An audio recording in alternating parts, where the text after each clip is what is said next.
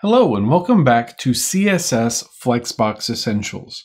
In this lesson, we're going to discuss what Flexbox is.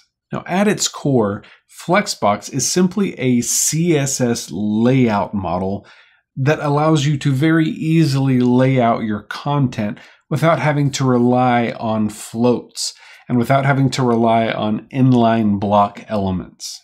And we'll discover as we move forward that we can very easily lay out rows and columns using Flexbox that are automatically responsive, that automatically respond whenever we change the size of the browser.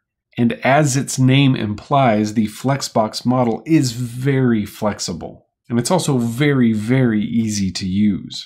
Another huge advantage of the Flexbox model is it allows us to very easily rearrange our content depending on our browser size. So if we change our browser to a smaller size, we can very easily rearrange the order of our content using the Flexbox model. Now, when you're dealing with HTML and CSS specifications, there's really no better place to go to see what's available than the W3C website, which you can find at w3.org.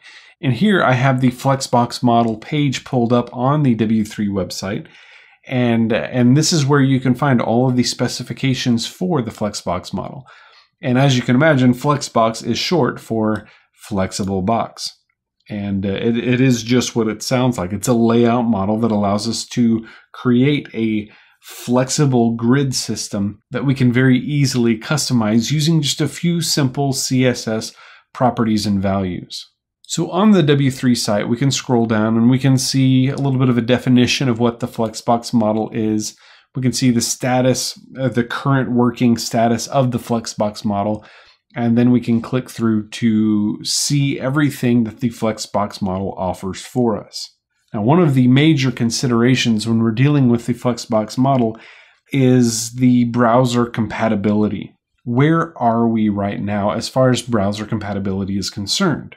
Well, if we jump to another website, the caniuse.com website, and go to caniuse.com/Flexbox, we can see a chart that shows us what browsers the Flexbox model is compatible with. And as we can see in the legend up here, we can see a color-coded guide that lets us know what is currently supported. So the light green color means it's supported, red means not supported, the dark green means partially supported, and gray means support unknown. So we won't see any gray here in this particular box.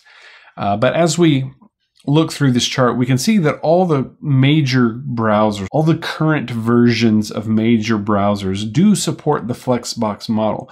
Some of them do require a prefix, such as the WebKit prefix, as we see here, but it is fully supported across the major browsers. Now we see here, as we scroll back up, the Opera Mini browser doesn't support the Flexbox model, but that's probably okay. We probably don't have too many users that are going to be using the Opera Mini browser. You probably don't have too many users using the Opera browser either.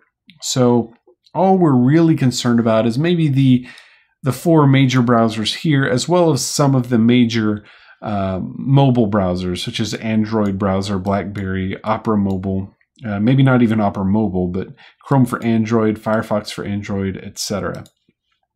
But again, as we can see, all of the current versions of the major browsers anyway fully support the Flexbox model.